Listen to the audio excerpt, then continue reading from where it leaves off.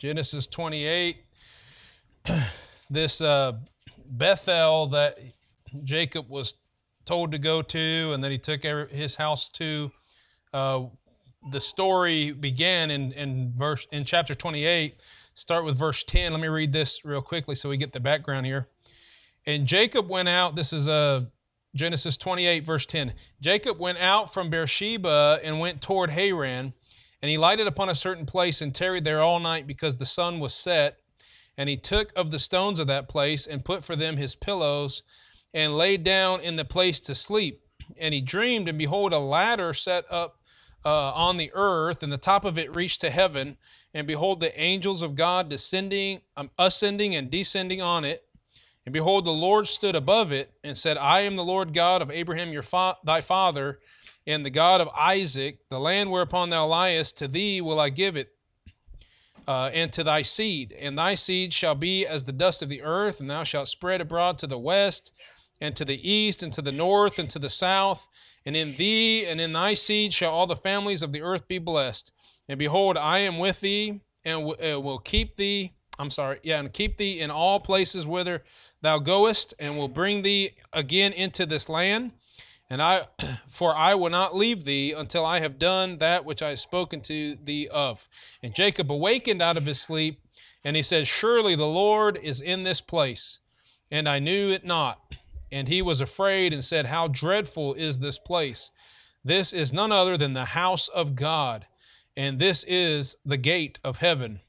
And Jacob rose up early in the morning and took the stone that he had put for his pillow and set it up for a pillar and poured I read into the verse there, poured oil upon the top of it, and he called, I'm sure it was olive oil, and he called the name of the place Bethel, but the name of the city was called Luz at the first.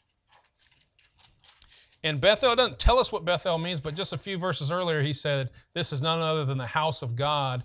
And if you research what Bethel means, it means the house of God, okay? And El, of course, we understand means God, so that makes it easy to understand. Bethel, okay? And Jacob vowed a vow saying, if God will be with me and will keep me in this way, the way that I go, and will give me bread to eat and raiment to put on, so that I come again to my father's house in peace, then shall the Lord be my God. And this stone which I have set for a pillar shall be God's house. And of all that thou shalt give me, I will surely give a tenth unto thee. Now, this is the reference that's being given there in Genesis 35 about this house, Bethel, the house of God. Interesting, honestly, I didn't even notice this until just now, but he talks about, I will give a tenth unto thee. And in so many ways, I see this as like a picture of the church, and I'm going to get to that in a second. But this house of God, right, the place where they met with God. And so here's how God met with his people in places that is considered the house of God or the house of the Lord in the Bible. Now, to begin with, from the very beginning, he had what we would call the patriarchs, okay? He would just meet to them in a special way. Abraham, Jacob, as we see right here. And he would meet to them in a special way, and he would say, go to this place and build an altar unto me, or whatever, And this had been the case with Noah, and this was just how they met with God. There was some form of altar. We don't get all the specifics in the early chapter, but I suspect maybe even Adam was taught this by God. And probably he taught his kids, Cain and Abel. And this is why we see Cain and Abel bringing offerings to the Lord. I mean, I don't know we don't have all the details there, but I'm saying this is just how it met. God would show up and talk to them and say, hey, build an altar unto me, or whatever he would tell them to do, and it would be a holy place where they would meet with God through a vision or something like that. This was the house of God. And then later we see established the Levites and the tabernacle. And they were told, in the times of Moses, you can go to Exodus 22, I think is where they start talking about how to go about building the tabernacle. A tabernacle is just another word for a tent, okay? It's a temporary dwelling place, and they would actually pack that thing up every time God would move and tell them, okay, follow this pillar of cloud or a pillar of fire by night, and it's going to lead you to where you need to go. So they would close up, pack everything up, only the Levites would have specific jobs, and they would carry the tabernacle, all the elements that were inside the tabernacle, the holy instruments and everything, and they would carry that to the next place. Then they would set up the camp. They would put the walls around there, and inside they have the Holy of Holies and all that, very similar to what would eventually become the temple. Okay, so you read that. David says, hey, I'm going to build a temple. God says, nope, you're not the one. And Solomon ends up building a temple. And this is called over and over the house of God, all through 1 Chronicles. In 1 Chronicles 6, by the way, the tabernacle that I was talking about is called the tabernacle of the house of God. Okay, so it was still referred to the house of God. And sometimes you'll read, and like David will talk about the house of God, and you're thinking the temple, and then it's like, wait a minute, the temple hasn't been built yet. But the temple and the tabernacle were basically the same thing. This is where God would choose to meet with them. This would be the house of God. And then all throughout, the rest of the Old Testament, there's the temple until the temple is later on destroyed. Now, obviously, another temple's built. It's still called the temple of God. But when Jesus comes on the scene, or rather, I should say, after Jesus ascends up to heaven, he says, hey, this temple, there's not going to be one stone left upon another. And so he institutes something else that's the house of God, that's not the temple or the tabernacle or the special place that God would lead them to or whatever, but it is a place that we call the church. All right? Look at 1 Timothy 3:15.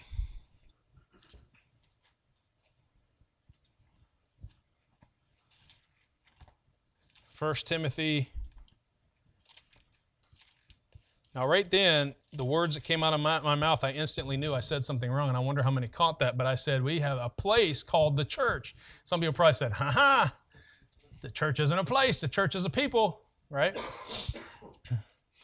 And I agree with that, but let me read this. 1 Timothy 3:15. Oops, I'm in the wrong book. But if I tarry long, that thou mayest know how thou oughtest to behave thyself in the house of God, which is the church of the living God, the pillar and the ground of the truth. Now, whatever the church is, from the time Jesus left and ascended up to heaven and said, I'm going to send her, and then his disciples went and started the church, whatever that church is, it's used all throughout the New Testament, and it's people getting together and an assembly. So nowadays what we like to call that is the local church, all right? Meaning there's a local visible place where people meet and they come together. Hey, this is the place where we meet, to worship God and to hear from God and all that. And it might change. Throughout the New Testament, they would meet one place. Sometimes they'd meet in another place, but ultimately there was a church that met in Corinth, a church that met in Jerusalem, church that met in Antioch, and all these places. There were a people that came together at a location, and when they assembled together, which is what church means, a congregation or an assembly, when they assembled together, that is the house of God. That is the place where God is meeting with them at that point.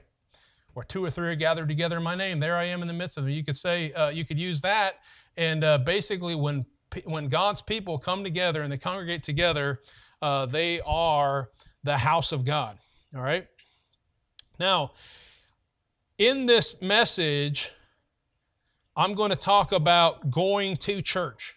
Going to church. And that would offend some people. No, you don't go to church. Okay, in fact, I was telling Thursday, I think I was telling Brother Justin about this. Maybe some other people, I don't know, because when I study something, a lot of times it's on my mind and I can't help but tell everybody about it. And so I was reading this. I don't know how I came across it, but this guy was talking about what they called micro church. There's always some kind of gimmick out there where they're trying to start some kind of new infrastructure, of how the church works. But this is called a micro church. So instead of a mega church where everybody has to come together and meet, in this building of 2,000, 3,000, 10,000, I don't know how many are in Joel Osteen's church nowadays. 50,000, 100,000, I don't know how big it gets, okay? Instead of all these people gathering together in one place, here's the mindset. And apparently this came out of the whole COVID situation and people, not being able to meet together in one body. I believe this is where it started. Maybe it had already started, I don't know. But the idea had changed to, hey, since we are the church, let's take the church out into the community. And so they'd meet together. A similar idea to the old, nothing's new under the sun, to the old like church house mentality, house church mentality. So they would go into these houses or hey, you want to go to the coffee shop? Hey, we'll go to the coffee shop, we'll sit down and we'll have a little Bible study. And we're taking the church to our community of friends, And there's some great thing. I enjoyed some of the things that they were saying. I was like, well, as far as evangelism, outreach, stuff like that, I think some of those ideas are really good. And they did have a place where they would assemble together and all that. I'm not trying to pitch the idea of the microchurch, but I'm saying when I'm researching the microchurch, and I looked at a particular organization that has several of these microchurches, and it's all saying, if you want to part of the church or you want to start a microchurch or whatever, and it's saying all this, but their slogan was, something along the lines of, we don't go to church, we are the church. And that sounds real great. And I understand what they're saying. And I could even point to some verses in the Bible and say, I understand what you mean. This is what it says. What it says. But let me tell you this. We also go to church. When you get up in the morning and you get ready, you say, hey, where are you going? We're going to church. We're going to the place where we're going to assemble together with God's people. And the purpose is, it should be, the purpose is to hear from God. The purpose is to serve God, to worship God, to come together, No matter what happened throughout the week, certainly we don't go to church every day. So whatever happens throughout the week, we got to leave some of that stuff behind. Some of the things we might have made some mistakes and say, hey, I want to get that right. I need to go hear from God. And this is a similar idea to what happens in Genesis 35. Jacob is in a weird situation here, and he ends up going to church. Now, I want to make a few points here.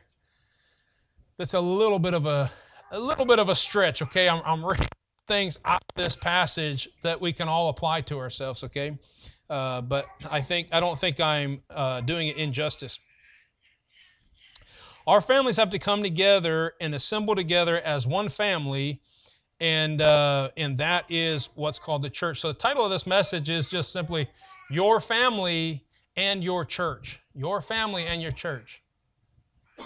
I know we talk about the family at home, and I know we talk about the church family when we come to church, but I want to talk about your family and the church, okay? And here's the responsibilities. Now, I've been preaching a lot about the family lately. In Iola last week, we started, I guess that would have been 2 weeks ago. On a Sunday night, I started.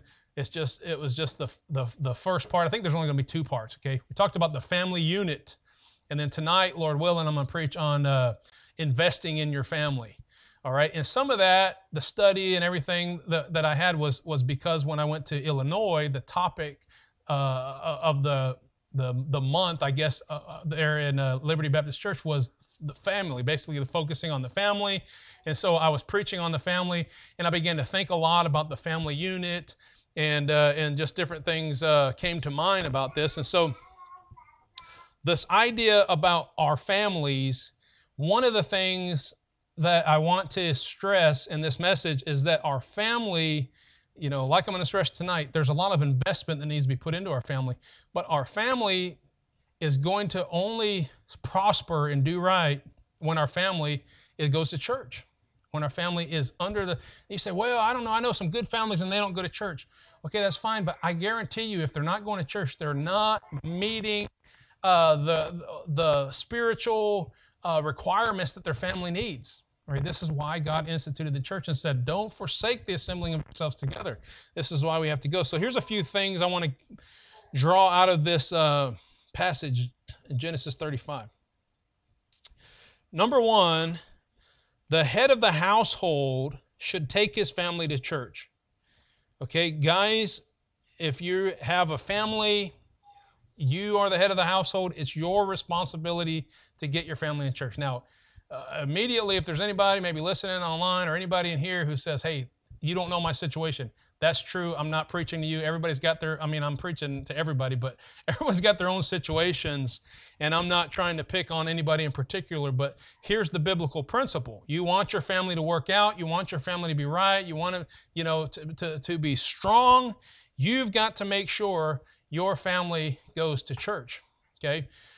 One of the things I preached on in Illinois was the idea of suffering, like our life. I compared it to an ultra marathon, right? So going through our life as a Christian involves a lot of struggles and trials and suffering, right? And the Bible even says there will be tribulation. If you're a Christian, you will go through some suffering.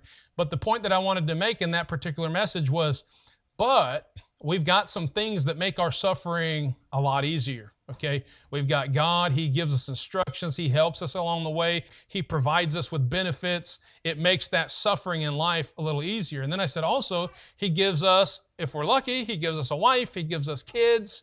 And that helps our life. It gives us purpose. It gives us an enjoyment, something to share it with. And it's all great. And the world says, hey, I want to have a family like that. Most people say, hey, that's wonderful. I wish I had that. But no, very few are willing to do the things that are required in order for them to get to the point where they actually enjoy their family like that. Does that make sense? I would like to say everybody enjoys their family, but I don't know that that's always true. Some people don't enjoy their family. And sometimes people have even parental relationships or even spousal relationships where they're divided at home as to what the will of God is, or whether they even care what the will of God is, whether they want to go to church, they don't want to go to church, all these things. And there's division. And so ultimately, the head of the household, it's on your shoulders. And I know that's difficult, and I wish I could stay and also preach to you what I'm going to preach in Iola tonight, because maybe that would help out a little bit. But it is your responsibility to take them to church. Now listen to this. This doesn't mean that you're perfect. How many have ever heard somebody say, the reason I don't go to church is because there's a bunch of hypocrites? Or the reason I don't go to church is because my parents made me go to church and I watched their life and they weren't perfect, and so church must not work, or something like that. Whatever the reasoning is, it's like this weird notion that we go to church because we're like perfect people that live in a perfect world, and that's why we go to church. And if you don't have everything perfect, then you don't need to go to church. That's crazy, okay? Everybody lives messed up lives. If you don't believe me, read the Bible and pick out the best families in the Bible. You're like, hey, this is a great... I'm preaching from the family of Jacob. The 12 brothers, Joseph, they tried to kill him, or they wanted to kill him, and so, I'm talking about a dysfunctional family. And I'm preaching about Jacob, saying that God said, hey, I'm going to bless you, and Jacob messes up, and then he still has to do right and get back to the Lord. So here's what he says in verse 1. God said unto Jacob, arise, go up to Bethel, and dwell there, and make there an altar unto God that appeared unto thee when thou fleddest from the face of Esau thy brother. Do you see anywhere in that verse where he says, Jacob, I want you to take your family to church? All right, let's just say Bethel, okay? I want you to take your family to Bethel. Everyone in your house, take them to Bethel. He might have said that, but I don't see that in the text. He's saying, Jacob, I want you to go to Bethel. But in verse 2, we see what he does is he just naturally takes his household with him, okay? And so that should make sense. Now, if you follow the background, chapter 34, one of my favorite stories, by the way. If you haven't ever read it, go back and read it this afternoon. That's your homework, okay? I love the story. Dinah goes out with I'll tell you, I'll give you the Cliff's Notes, okay? Dinah goes out with the daughters of the land, and ladies' night out or whatever, and she goes out and meets a handsome man, Shechem, who's a prince, and no doubt the ladies of the land are like, oh, look, he's looking at you. Look, I think he likes you. Hey, you need to go talk with him and all that. Long story short, they end up doing something that was not okay thing to do for an Israelite, okay, or anyone following God. God had told them not to do that. And so by their perspective, Shechem defiled their, all the brothers' perspective, Shechem defiled their sister, okay? So they took matters into their own hand, And you got to read the story, okay? But basically they go out and they end up killing a whole bunch of people and really like stirring things up in the community. Now, we could point out the faults of Jacob because Jacob clearly had made some mistakes along the way to get his family in that predicament, where he's got all these brothers who are fighting against each other, where he's got these two brothers that get mad enough to go kill, all these people. That's kind of taking it an extreme because, by the way, it's not like Dinah was raped. I don't really believe that. You read the text, looks to me like she was like co-equal. And then she's like staying in the house, and it doesn't seem like she wants to even leave later on. So that's the way I read the story. But the brothers take it upon themselves because, hey, they defiled my sister, and they go out and slay all these people and everything. And now Jacob is thinking, oh man, now what am I going to do? Now we're going to stink in front of all these people. These people are going to look at us and think, hey, these are wicked people. And so he's like, what am I going to do? He's got this turmoil, okay? Jacob is made a lot of mistakes with his kids, no doubt. He's made a lot of mistakes with his wife. And then he had another wife, and he had two of their handmaids. He's got children with all these different women. That'll get you in trouble, okay? Having children with more than one woman or being in a relationship of any sort of that sexual nature or whatever with more than one woman, that's going to cause some problems. That's going to mess up that perfect family life that you wish that you could have one day. That's going to mess it up. But it doesn't matter. Jacob still needs to get back with God, and he needs to go to God and say, what do I do next? And the fact that God even goes and talks to him, and says, hey, here's what I want you to do. I want you to go to Bethel, the house of God, right, where you once went. And so he packs up and he leads his whole family. Look at verse 2. Then Jacob said unto his household and to all that were with him, put away the strange gods that are among you and be clean and change your garments. I want to stop there for a minute. But notice it said he took his whole household. The word family, I don't know if I've shared this with you or not, but in my studying here the last couple of weeks on the family, I looked up the word family, and I was kind of surprised about this, but the word family comes from a word that has to do with servants, okay? And you're thinking, what does a servant have to do with family, all right? In the 1500s, there was no word family that had to do with like the man of the house and the wife and the children.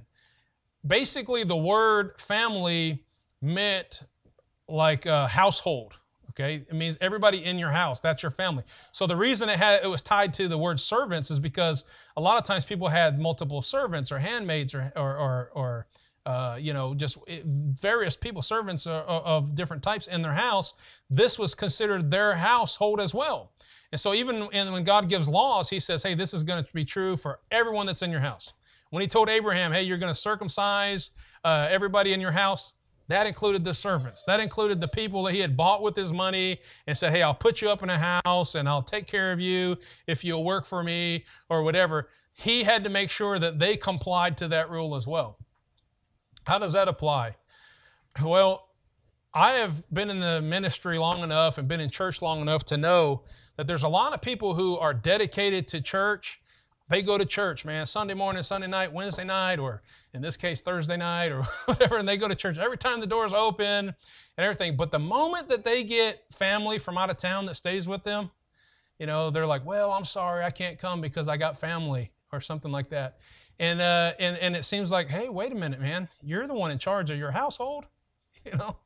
Take them to church with you. Now, sometimes people don't want to go, and there's, that's your own fight, okay? I can't settle everybody's individual issues, but I'm just telling you what the Bible says. And I think that the Bible makes it clear that the man, the head of the household, is the one that God's going to go to and say, hey, it's on you. If you get your family in church or you don't get your family in church, that's on you. That's your responsibility. But you're still held to that standard of holding your household accountable. Okay? And so the head of the house must rule his house, and insisting that they go to church whenever the doors are open is reasonable. Okay? And it's reasonable that they would insist that people staying with them even would go to their house. I mean, to the church, okay?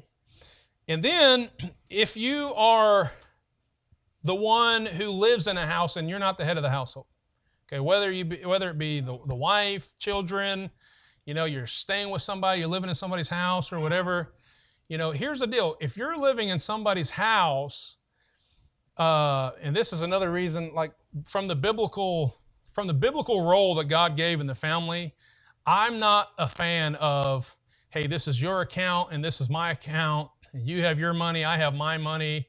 And then it's like at some point, like the house is like divided. Like if they ever got a divorce, God forbid, like they would immediately know, like, okay, well, that's your stuff and you take that. Forget that. When you're married, what's yours is mine and what's mine is yours. And it shouldn't be like that. I believe in joint accounts. I believe in sharing everything. We even share a Facebook account. I'm not saying you have to do that, but I'm just saying I believe, hey, when you become one flesh, you become one flesh, all right? And so that household, it should be like, hey, well, you're the head of the house. What do you say? And the head of the house has to be willing. And it's almost like God did this at the fall, right? In Genesis 3, it's like God, part of the punishment was the guy, he's going to be the head of the house. It's like a punishment, okay? It's not like, well, we'll let him be the head of the house because he's the most capable. No, it's like if you read between the lines, it's like he's saying like, your desires are going to be unto your husband. It's like this is part of the punishment, okay? Because normally, I'm telling you this, it is easy for guys to be like, well, I don't know, wife, what do you want to do? And the wife's waiting for you to say, hey, here's what we're going to do. Now, she might complain after you do it and say, that's not what I wanted to do. But still, she's waiting for you to make a decision. Okay? Not that would ever happen in my house, but everybody looked at Valerie for some reason. But you see what I'm saying? Like there's going to be someone that's got to make the decision, and all the other people, whether they like it or not, they've got to say, well, he's the boss. What does he say? Now, I found whenever I was a kid, this made it super easy. Now, I wish that every kid would just be like, yes, I'm going to church. I can't wait to go to church. I want to learn about God. I want to go soul winning. I want to do all these things. But a lot of kids, particularly teenagers, seem to get to this point where they just don't really have a desire to go to church. Like, I'll go because my parents are making me or whatever. But I remember how this would play out for me as a kid is I would have to make some, my parents would give me some standards. For instance, I played baseball, right? Various sports. And they would say, okay, if your practice is on a church day, you can't make it. You have to go to church, right? Now, that should have been my own conviction probably, and I should have said, hey, sorry, boss, I got to go to church. This is a church day or whatever. But when you're a kid, it's easy to say this. Sorry, my parents require me. Like, I don't want to. I want to practice, but my parents said I got to go to church, right? And you see what I'm saying? I would rather it not be that way, but doesn't that take a load off? You're just like, I'm just doing it because my parents said. I don't know. Again, I get confused about where I said what, but recently we had somebody who their mother wanted to start coming to all the services, and her work required her, I don't know how that worked out as far as what days she got off or whatever, but she said, I want to be able to go to the services, but they always schedule me to work on Sundays and Thursdays out here. And so then she went to her boss and said, hey, I'd really like to be able to go to services. And they said, well, you can get certain days off for religious purposes. But you have to provide, if it's a religious purpose, you have to provide like documentation about why your religion teaches that you can't work on this day. And then you got to get like somebody to like authorize it and all this rigmarole to be able to get that off. And I said, well, we got Hebrews 10:25 that says, forsake not the assembling yourselves together, right? And so write that down as your documentation. I'll sign it. And then give them one of those cards that say, these are the days that our church meets, right? Sundays, afternoons, and Thursdays. Now, some people have already got themselves into a situation and you've got to obey your boss and you got to do right, and you don't have that luxury to do that. I'm not trying to make you feel bad or something like that. But I believe that the person in charge of the house has a right to make that rule. Say, you know what? You're living in my house. You're not going to work on Sundays, or you're not going to, have to skip church because of that or whatever. It's perfectly okay for the leader of the house to make that kind of thing. And I'm telling you, if you keep your family in church, it's going to be a much better family than if you don't. Okay? Things are going to go much better. They're going to be much easier. I'm not talking about being perfect.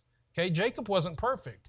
He had a lot of problems with his kids. I'm not saying the kids are going to be perfect. I'm not saying you're going to be the perfect parent, but I'm saying if you make the mentality, my kids have got to be raised knowing what God's Word says and knowing about serving God and worshiping Him and being involved in their church, and you enforce that, it is going to go well with your family.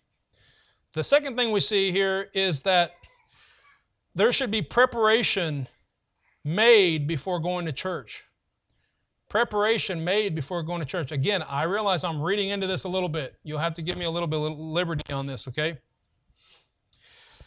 I once heard a preacher say this, I think it was Brother Collins, said, preparation for church begins Saturday.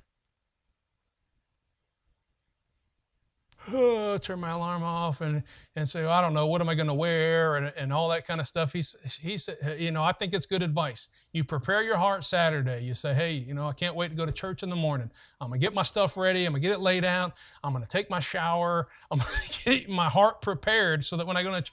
I think it's so backwards that we have this idea like, we're going to preach a sermon, and we're going to try to get everybody, just to hang on every word that we're saying as a preacher and listen to us. And we're trying to bring them all the way to the conclusion of the sermon so that we can give an altar call and they can decide, you know what? I need to get my life right. It would be far better than that is to start on Saturdays and say, I want to get my heart right. That's why I'm going to church tomorrow. And pray to God and say, God, forgive me, of the faults, the failures that I've had this week. Help me start afresh. First day of the week, Sunday, let me go to church, start with a clean slate, and then you go to church ready to listen. It's not just like, well, let's see if he can impress me. Let's see if he can get me to actually want to do something for the Lord. You know what I mean? Decide you're going to do that before you ever go to church. But I believe that preparation should be made, and I find this interesting. Look at verse 2. He says, put away the strange gods that are among you, and be clean, and change your garments. And let us arise and go up to Bethel, and I will make there an altar unto God, who answered me in the day of my distress, and was with me in the way which I went. He says, put away the wickedness.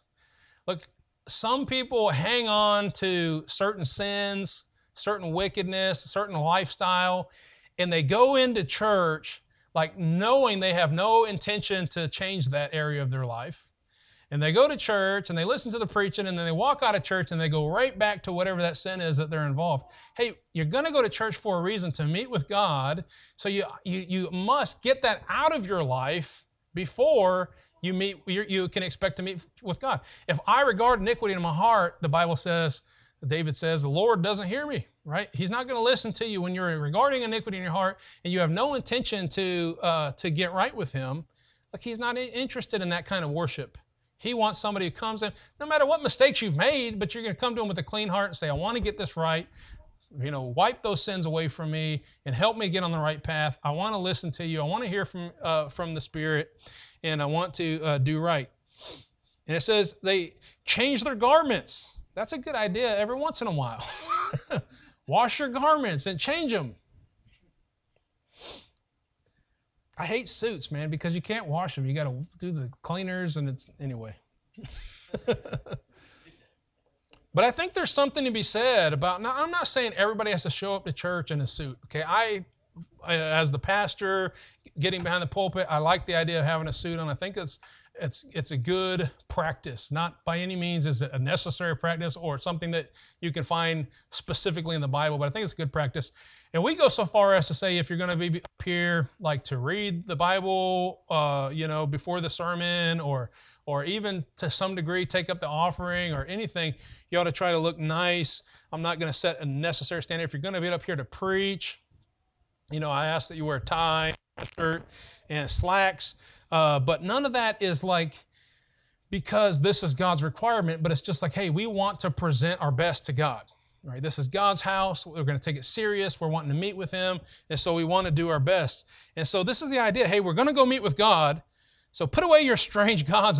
They better put away their strange gods. But look, not everybody that was in His house was just a godly person. Right? So He had to say, look, we're going to go meet with God, and you aren't going to do such and such.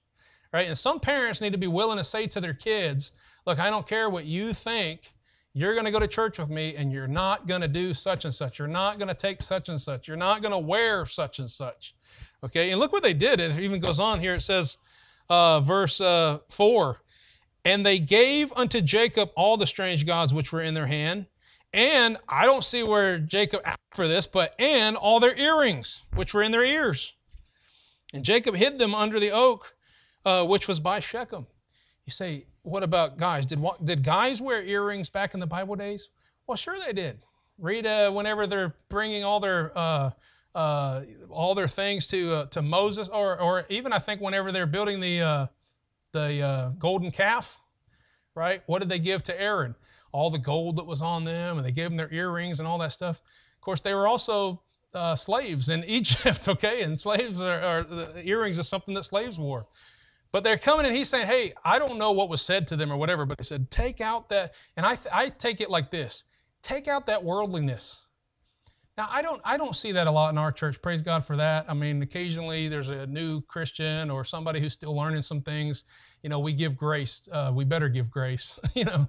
But I've been to churches where people come and they're like wearing all these flashy clothes and all this gaudy jewelry and all this kind of stuff. They've got all the worldly trends on and they're doing all this stuff. And I'm like, I remember at Bible college, by the way, at BBC, I first went to Bible college and I had heard that, hey, there's some things that a lot of the people do there that are differently than the churches that I grew up in and everything. But I remember them going on a Wednesday night and dressing up and going to church. And I was like, where are you guys going? Are you going to the club or what?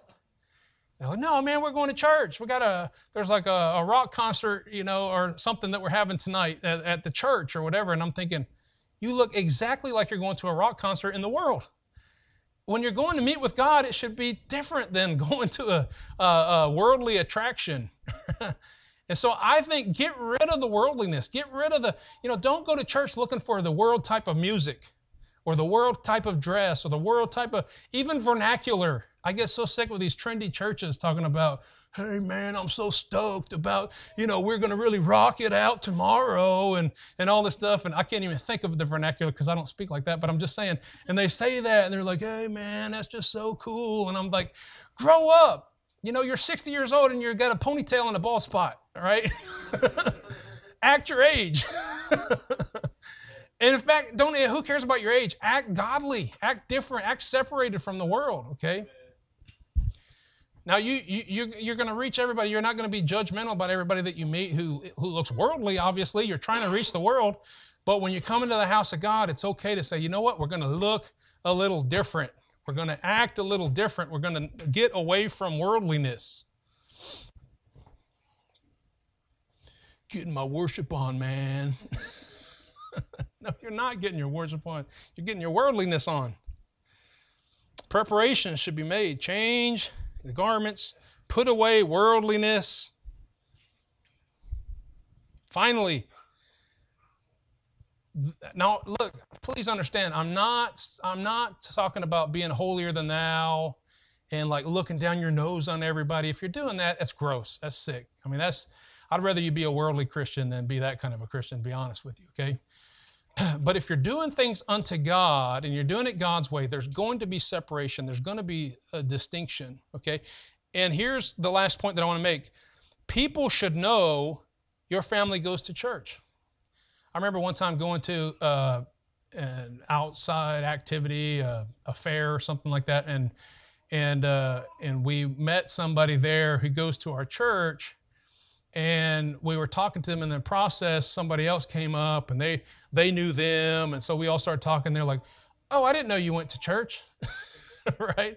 Now, I understand that happens, all right? I remember meeting a guy on Facebook, and we was talking about what high school we went to. We went to the same high school, and he was like, and you're in the ministry? He's like, Man, I'm trying to think. Like, I thought I knew all the Christians in my high school. No, I remember just like a knife, like just, I wanted everybody to know I was a Christian, right? But you fall into the whole trend, the worldliness, and sometimes people don't see it. But look, I think it's right for everybody to recognize, hey, that person goes to church. That person loves the Lord. That person's different. You ought to be weird in your neighborhood. You ought to stand out. There he goes to church again, right? Again, not because you want to be holier than thou, but because you love the Lord.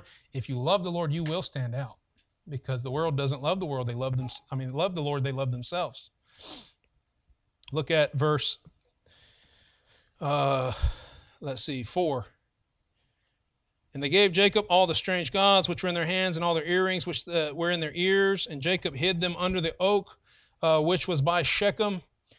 And they journeyed, and the terror of God was upon the cities that were round about them. And they did not pursue after the sons of Jacob. Now, this is partially because 2 of their sons had just like slain, massive amounts of people with the sword, okay? So there was a fear of the Lord. So I'm not saying like they just all said, oh, these people are so godly. But do you know, even though it was wrong and they went too far, do you know what their motivation was? Hey, these worldly guys aren't going to defile my sister, right? And they stood up and they had a zeal for the Lord. They kind of messed up and they went too far. Jacob, he's got 4 different women that he has children with, and he's doing different things wrong. And some of the people in his household have gods. Look, there's a lot that you could say about him. But one thing they knew, hey, we know about the God of Jacob. We've heard about the God of Jacob. We know about that family that serves the God of Jacob. And they understood, hey, that place over there, Bethel, that's the house of God. That's where Jacob met with the Lord or whatever. You see what I'm saying? People in the community or people that knew them knew that he was all about serving his God. And I think that as Christians, we want to lead our family as the best as we can. I know people have different situations, and some people might not even be, there might not be a husband who's the head of the household, or they might not be in that kind of relationship.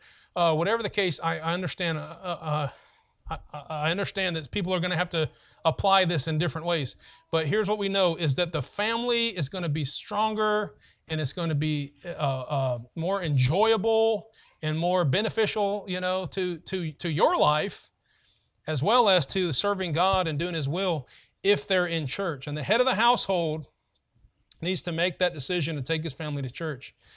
Preparations should be made before you go to church. You should come to meet with the Lord and know that you're going to hear from His Word and you're going to make a change in your life. We don't do altar calls. You probably noticed that. I don't do altar calls where at the end we just play 50 verses and people come down. And if nobody comes down, we play 50 more verses until somebody comes down. Like, I'm not about that. When you walk away from the message, I'm hoping that if it got through to you, it got through to you. If not, come next week. You know what I mean? But I'm hoping that that'll happen. But you have to prepare your own heart. You need to be ready to hear the Word. And then finally, people in the community ought to know that you go to church.